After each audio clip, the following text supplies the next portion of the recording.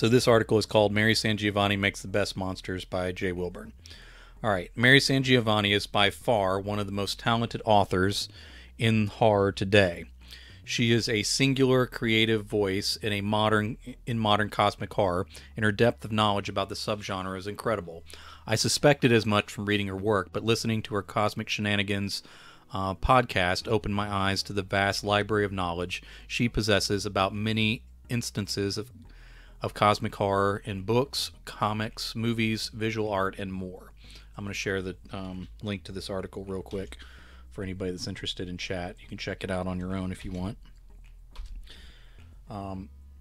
Cosmic horror, of course, goes back to H.P. Lovecraft, but then expands into other authors.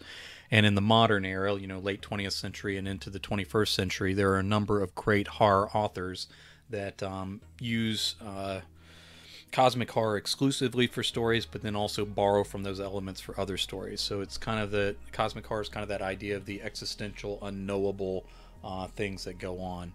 A lot of people know a lot more about it than I do, but I'm a fan of it, and there are a lot more authors that kind of lean into that tradition a little bit in order to build up horror in their work.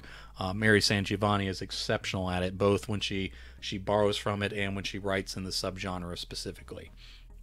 Cosmic Shenanigans. Arguably one of the most successful stories I've personally written is the short story Dead Song.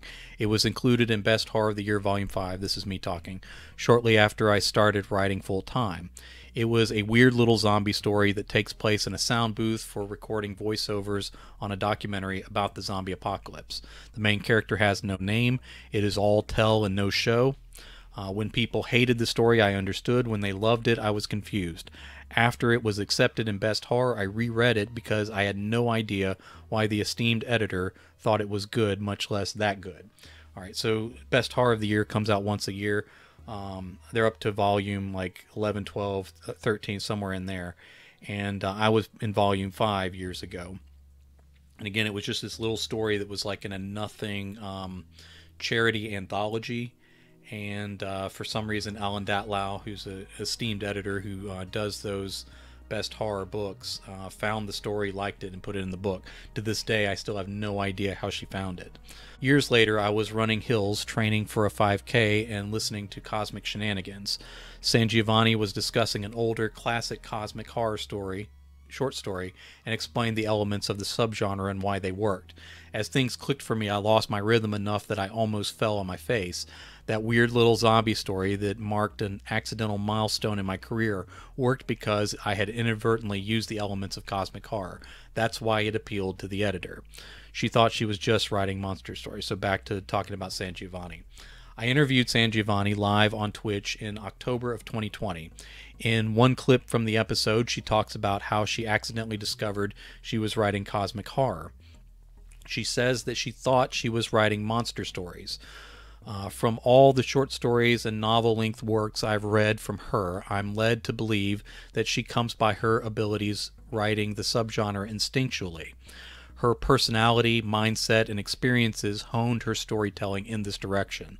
Then her scholarly work, her broad reading, and her practice writing the stories she is drawn to added real mystery that sets her apart from other authors in and out of cosmic horror. The entire interview is good. You should check that out too. And you can find that again in the article. Again, Mary SanGiovanni is just... the way she writes sets her apart from other people who write similar things to what she does, in my opinion, and that's why I interviewed her and did this article for LitReactor. Mary SanGiovanni may be one of the few authors who actually invented new monsters, and this came from real practice in the craft. Even when she did a horror story with Wonder Woman in DC Comics, she turned that superhero into an avenging spirit with some real terror about her. She has a paranormal investigator's character in her Kathy Ryan novels. In these books, unlike other such books, SanGiovanni unlocks real terrifying threats for her character to overcome. These are horror novels of top caliber, and the things creeping out onto the pages from other worlds are unique. Where she really shines in the invention of monsters is in her Hollower books. These entities are so alien that they feel dangerous just to read about.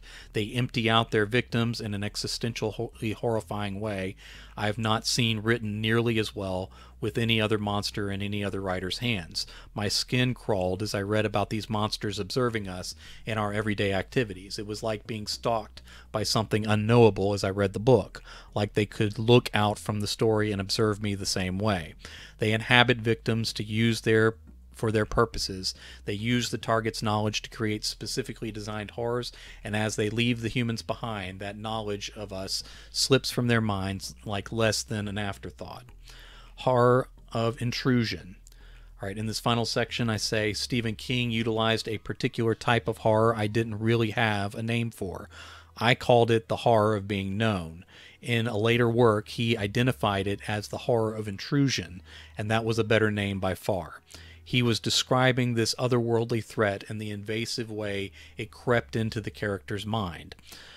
Mary SanGiovanni in her work in the Hollower books in particular uses the horror of intrusion with her monsters and her cosmic threats better than Stephen King in my estimation. I love Stephen King's work and think he is an expert of cosmic horror in a way many readers don't realize.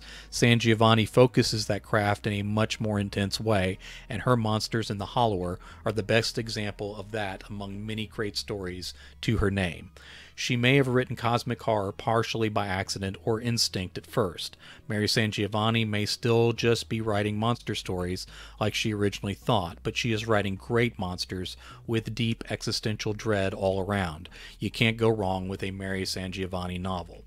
So if you're interested, you can check out the Hollowers books, which I think are some of her best, most terrifying work. The Kathy Ryan novels, beginning with Behind the Door, are great too.